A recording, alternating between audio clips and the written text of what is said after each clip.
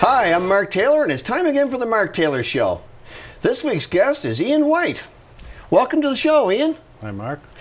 Ian is living in St. George. You're not originally from St. George, are you?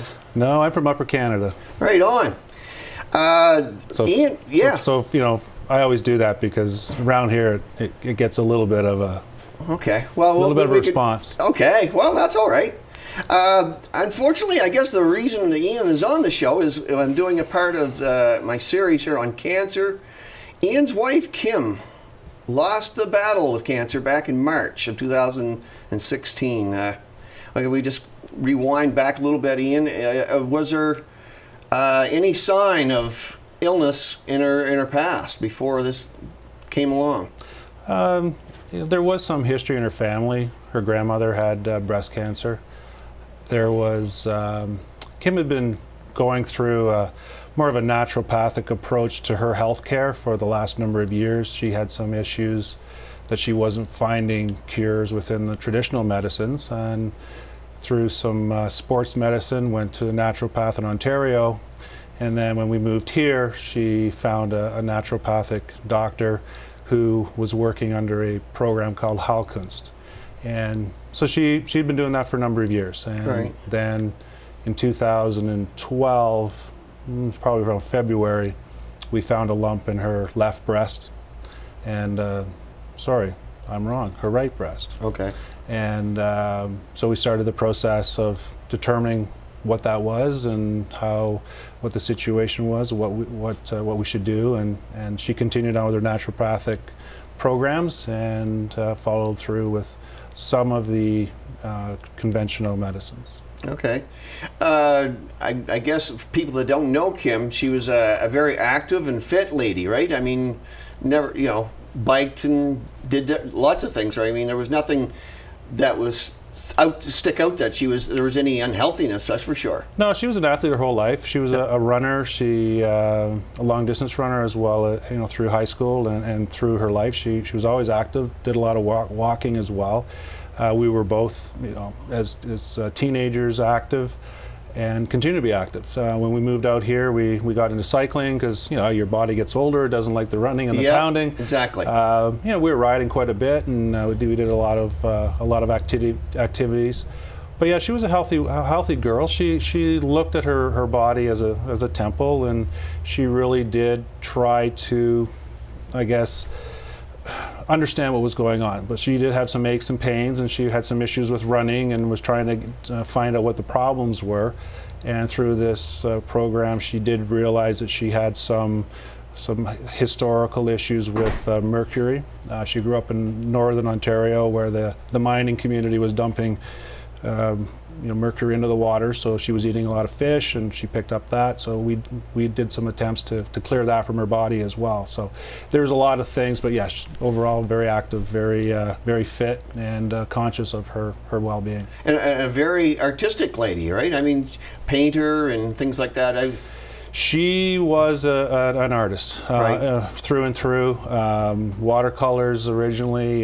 She had commissioned a couple of works that the Queen of England has, and moved through and started getting into some writing and other forms of art. But yes, very artistic and great. Found her place in the community here as well as back in Ontario. But she loved languages too. I mean, she could speak 4 or 5 languages. She learned Finnish, she learned Russian, and when Mary Craig sold her store, she actually started to learn some Korean with the new owners. So okay. She had that ability to pick up languages, and I think that's also part of the artistic side for herself too. I guess so. When she made the discovery of the lump, did she go to a doctor immediately, or is it a? Yeah, I mean, obviously here, like anything else, healthcare is kind of stretched, but we did get into the doctor. We went into the specialist. She went to 2 or 3, did the traditional mammograms and had to have a biopsy. And we went to one of the the main surgeon in St. John. And literally at the 11th hour, after doing a lot of research, thinking about herself, her path, what she had seen her grandmother go through and other people, she made a conscious decision that she didn't want to follow the traditional medicines. And there's a point where you almost get on a freight train. Right. You go in, you find it, and all of a sudden, I think a lot of cancers nowadays, it's just bang, bang, bang, bang. And, yep. you know, we went from a very quick discovery to, you know, having to have you know, the breast removed, having lymph nodes removed.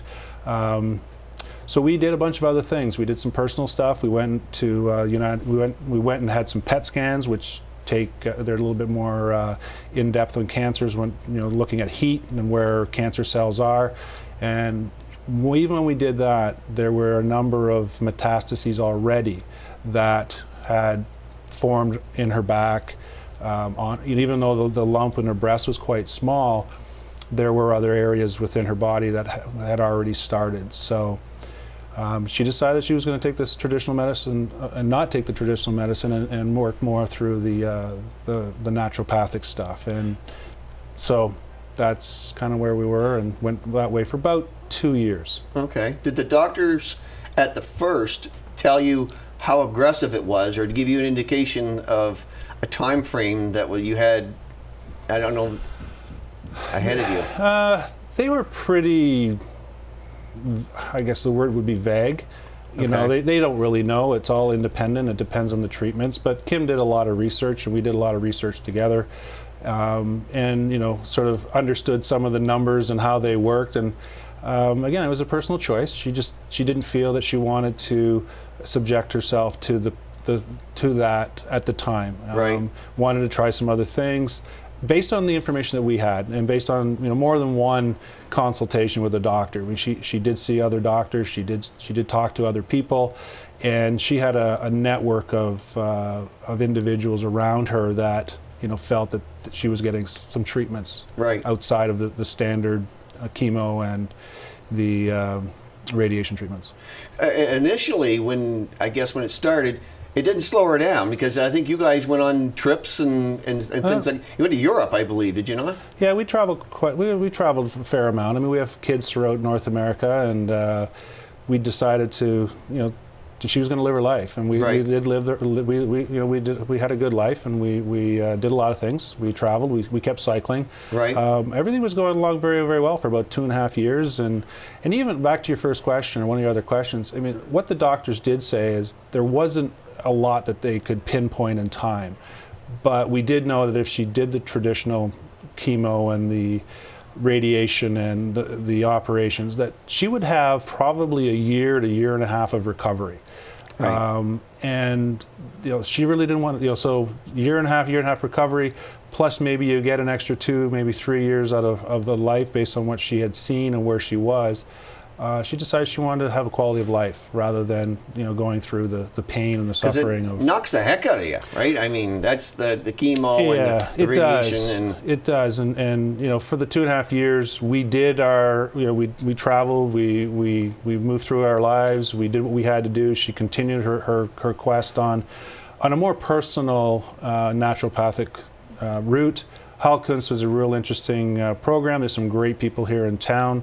Alison McQuinn is the individual, and her and Kim worked exclusively together. And it wasn't just on her health, but it was also on her spirit, on her soul, on her mind, you know, dealing with, you know, life issues and things that Kim had gone through her whole life. So it was a really good program, and you know, Kim got to a better place emotionally, spiritually, and I think it was good for her.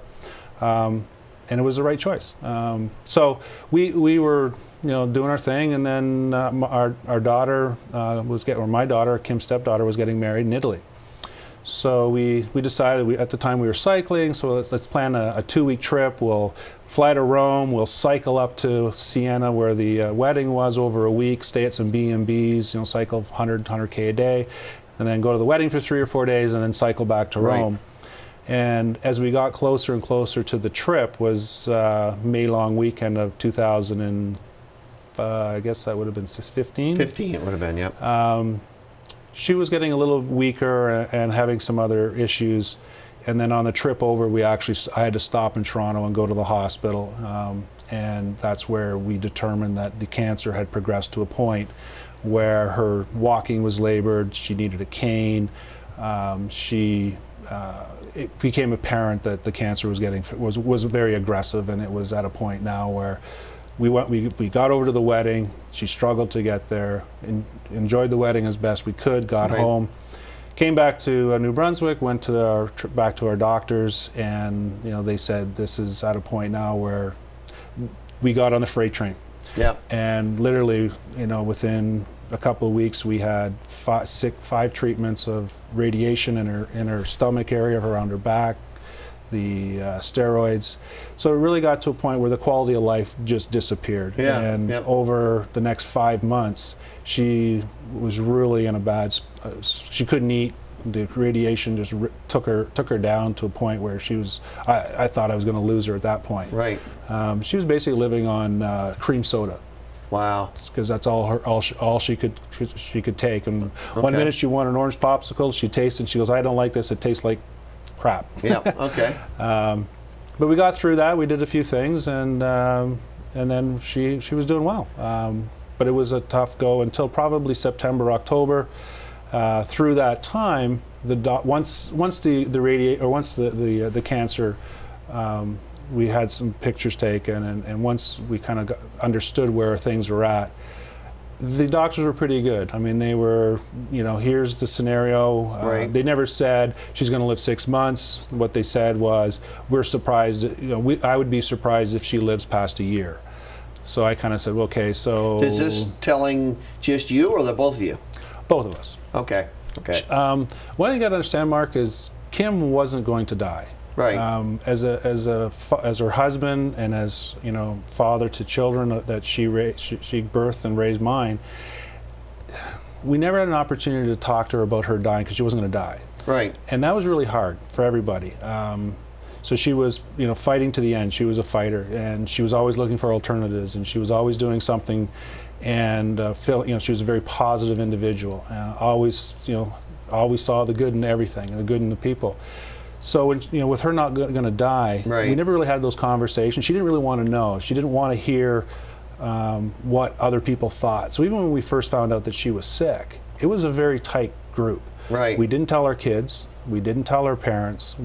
Nobody knew. I told a handful of people very close to me. Right. Even some of our best friends we didn't tell. Because normally what happens is people get very negative, or Yep. they don't, not maybe negative, they try and be helpful, but just their words, and words Yeah. are powerful. And people react different to you then as well. And you're like, not saying a pity party would start or anything like that, but that's probably not something that she wanted either, right? No, she didn't want that. She didn't, and she was a fairly closed individual, or she kept her feelings close, but it was her decision, and I had to abide by that. So it was Right. hard for me, and we didn't even tell our children until it was quite noticeable back when we were going to the wedding that she was having issues. So Right. our children had some challenges, but obviously when we decided to tell everybody, it was a different, things changed. But Yep. so. Well, it became apparent that you couldn't hide it anymore, right? Well, and we weren't hiding it. No, not you're hiding it, but I'm just saying it was out in the open. Yeah. So there's really It was out in you the may- open, you may as and well I tell mean, them. even my employer. I told a few key people in the employer. Kim was a very strong Christian, and we had a number of people praying for her, and she was seeking counsel through Christ, and so there was a lot of stuff like that was going on, and just. The negative. She didn't want the negativity, Right. Wherever it would come from. Yep. So we kept it close, and once it was in the open, it was a little different. And it really rallied. The people in the area were amazing.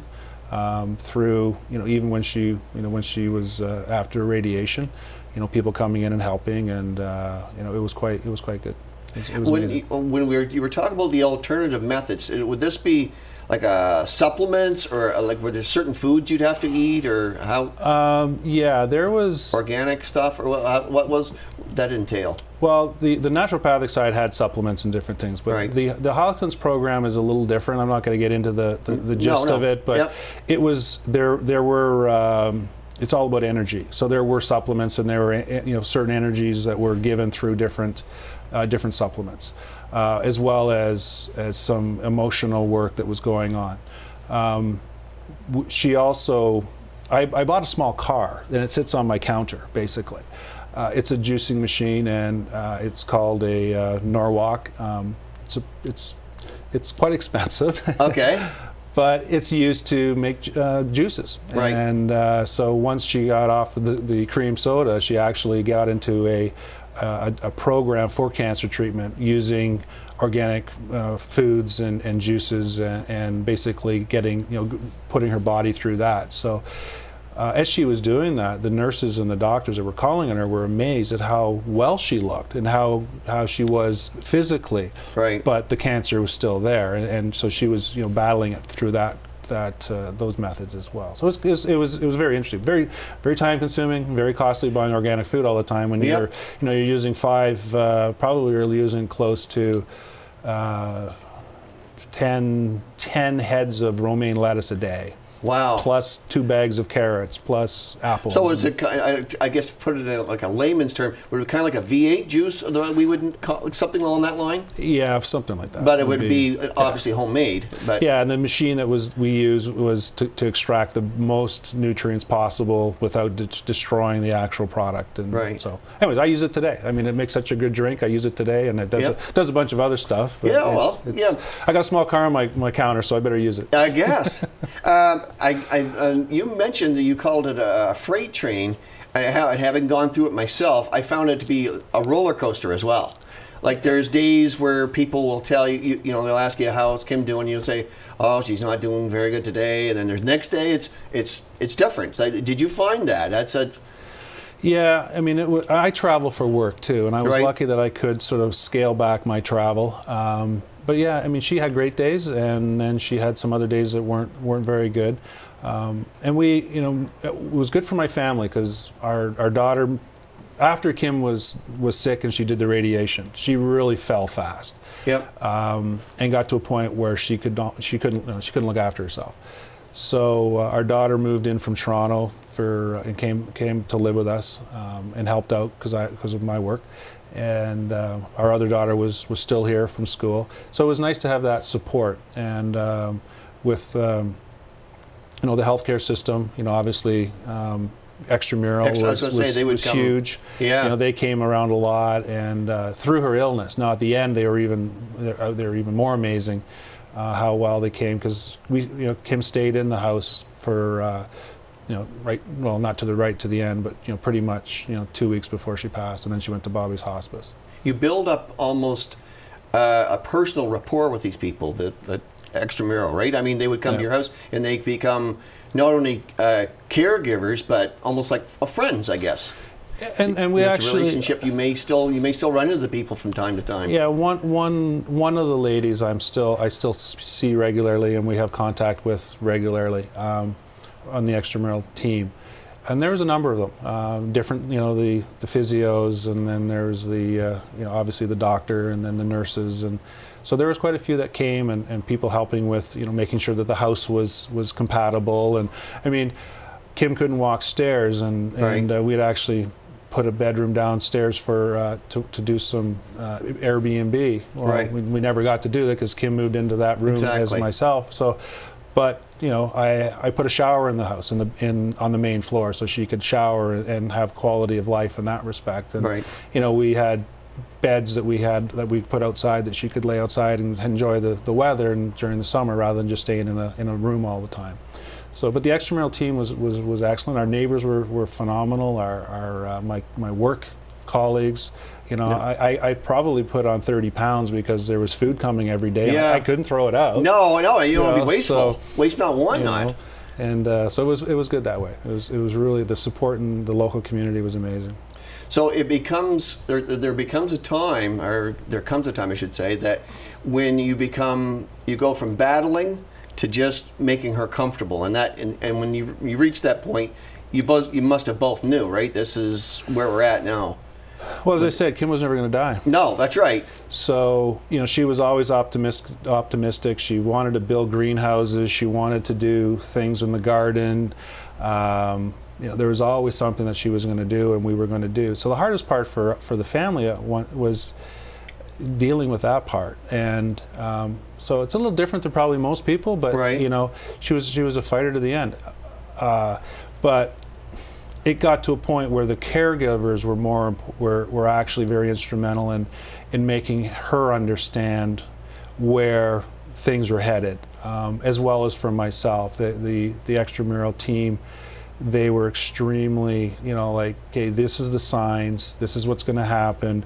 I was actually in Scotland when Kim had a turn for the worst, and I had to try and get home early, and I couldn't. There was no way I could do it. Just the flights didn't work. And you know, a couple of people from the community stayed with her and helped her, and there was a power outage that one weekend, and basically from that point on, the extramural team said, okay, here's where you're at. And I've never experienced the passing of anybody. I've never lived it, so I had no idea what to expect. Right.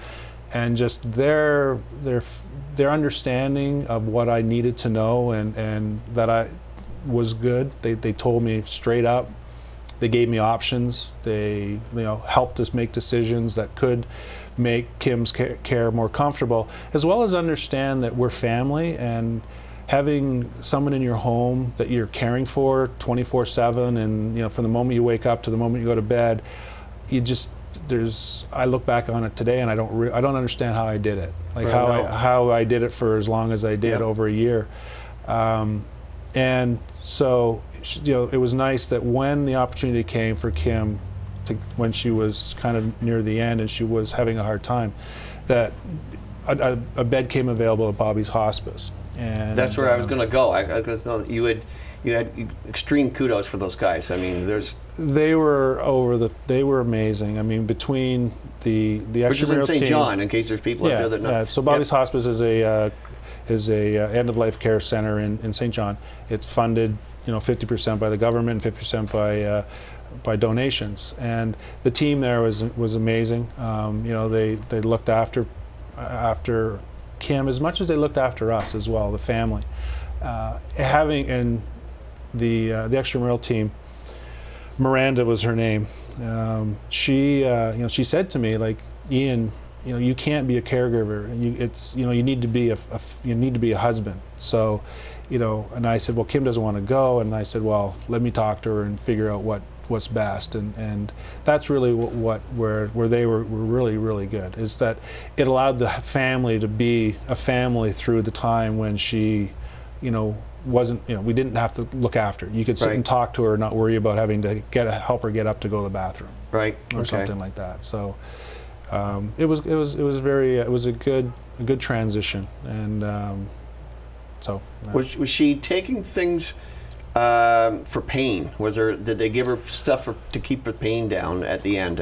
Oh yeah, I mean, because they have to make you comfortable. I mean, you just can't stand there and writhe in pain. No, they were really they were quite good at you know, with the right medication at the right times, and explaining what those were doing and why they were there, and what I could expect, and so yeah, it was an experience, Mark, that unless you've been through it, it's really hard to explain how the passing of something, and it may be different for different types of illnesses, and you know, but what they explained to me happened, so I was prepared, and I kind of knew when it was near the end. I mean, I woke up on Saturday morning. I was, you know, staying up at the hospice. The kids were lucky. I'd already planned to have the kids come home, so they were home, and it just happened that the bed came open. So, but when the kids all got home from Edmonton, Ontario, and Moncton, when they got home, Kim was already at the hospice. So we didn't have to. They saw their mother there, right, and they were home for a week, and then so they saw their mother. They got a chance to say goodbye.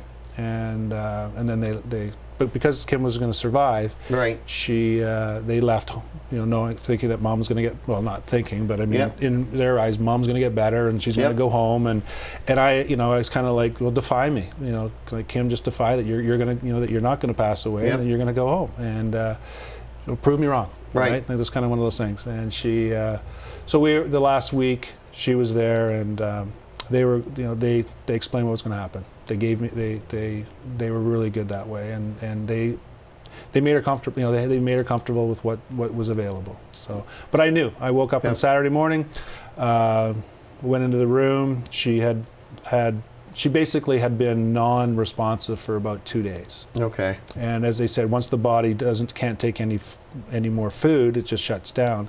Your body basically has X amount of days to survive. And so I went into the room, and for some reason, I packed her stuff up. Yeah. Wow. I just knew, and so I packed her clothes. I took what I needed, as easy as possible, and then literally just right around the spring solstice or spring equinox. Yeah, it was the first day of spring, I believe. Yeah, she died. She passed away literally within about a half an hour of the spring solstice. Wow.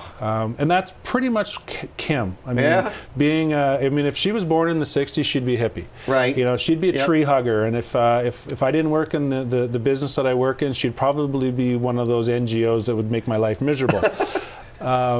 But she was an earth girl, and I think the timing was perfect. Like for her to to pass the day of the spring solstice was pretty much right.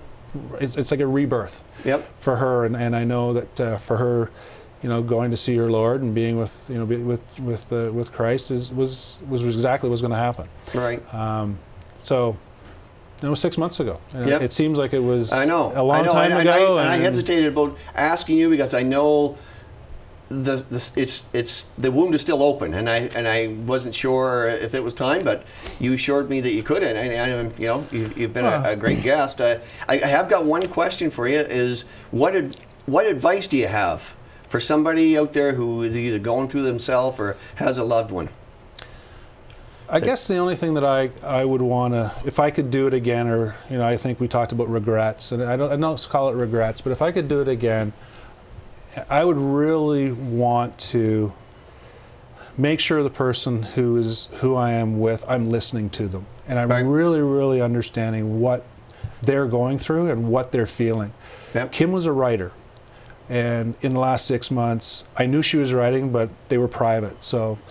I've come across them. I've read a lot of her stuff in the last few months, and I see a book lying around. I'll pick it up and read it.